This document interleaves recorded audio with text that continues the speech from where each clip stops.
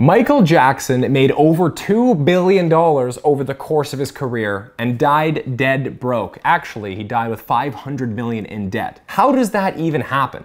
Time to think like an investor.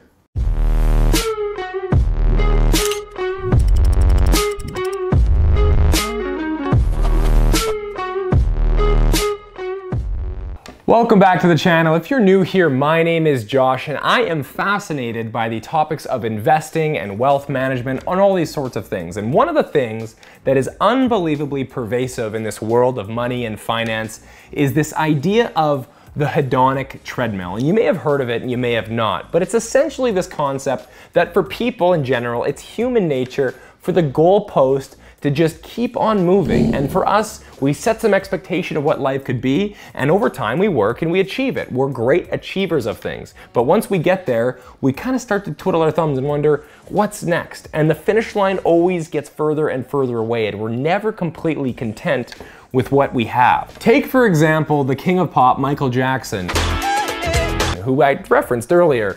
He actually wasn't born particularly wealthy. He was born in a small town in Indiana, close to the 60s in that era, and by the time the 80s came around, when he was in his early to mid 20s, he started to reach massive mainstream acclaim for his music and his entertaining abilities, and went on to make hundreds and hundreds of millions of dollars over the course of his career. And he went from somebody who came from a modest upbringing to massive success. And like many athletes and entertainers, the spending increased with it. The mansions, the massive vacations, the opulent lifestyle. Until one point in the early 2000s, a prosecutor claimed that Michael Jackson was spending $20 to $30 million more than he was earning every single year, and was actually criticized of having a billionaire's spending habits on a multimillionaire's budget. Now, at the time of his death, forensic accountants looked into the picture and estimated that he was still owing between $400 to $500 million. Now, that's absolutely obscene. How does someone get into that position?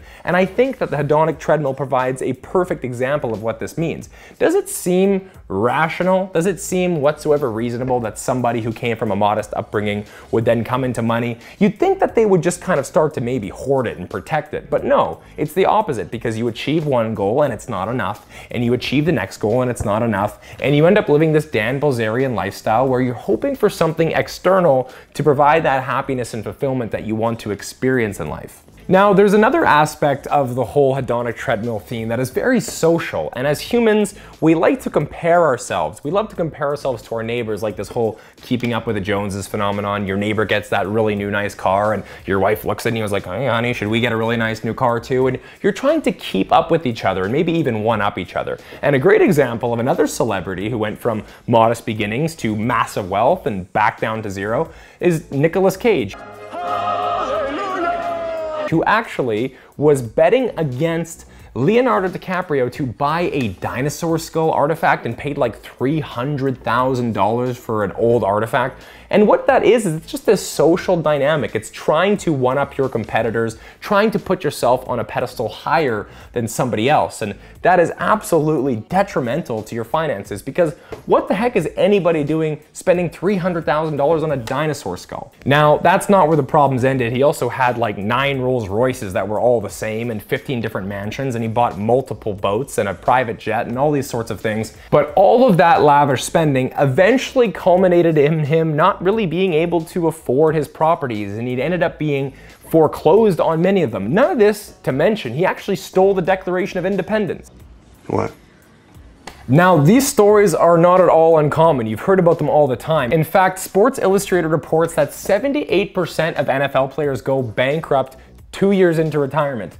That is astronomical, and I think it really says something about human nature. It shows us how the social games that we play and these temptations to continue to move that goalpost and move where the finish line is can actually end up in our financial demise. Now, it's obvious to see why getting the goalpost to stop moving is such a massive goal in personal finance. When we're investing or trying to increase our wealth, that is almost like priority number one. If we can stop increasing our lifestyle every time something good happens, we can actually get ahead.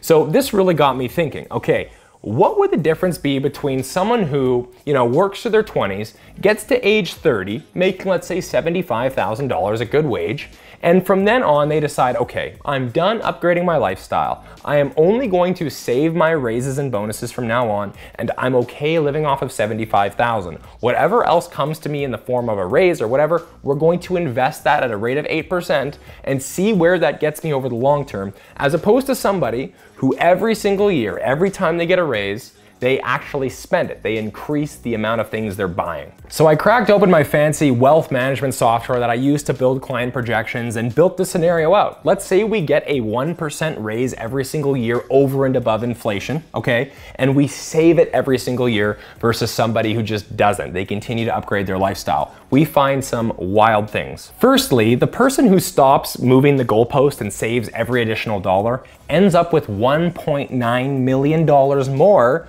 by the age of 65, whereas the other person who didn't save anything additional would have ended up with zero because they didn't save anything additional. But the person who puts that money away and keeps chugging along every time they get a raise ends up with nearly $2 million more at the end.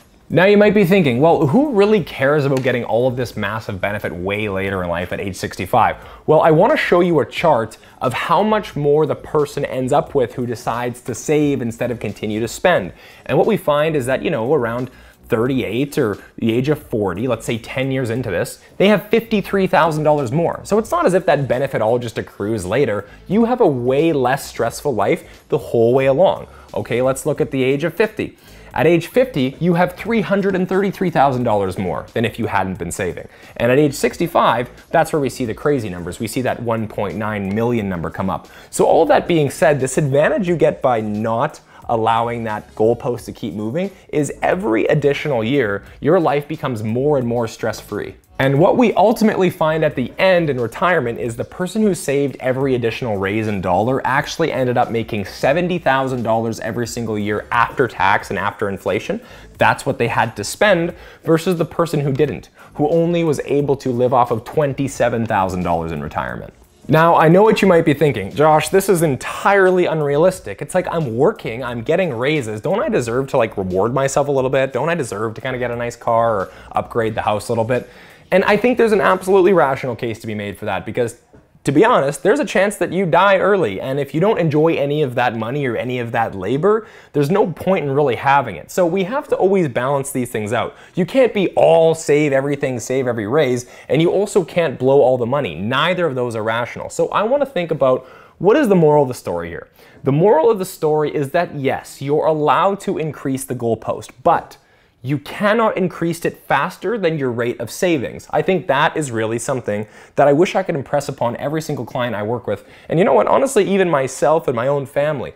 I wish I could make that concept clear to everybody. It's okay to increase your lifestyle. It's okay to spend a little more as you make a little more. You deserve it. But you cannot spend more than you increase your savings. The moral of the story is it's not the hedonic treadmill that's the problem. It's the investing that you sacrifice by doing so. If you can continue to increase your investment rate or your savings to your emergency fund faster than you can increase your spending, by all means, go ahead, upgrade your lifestyle, buy that new car, take that nice vacation.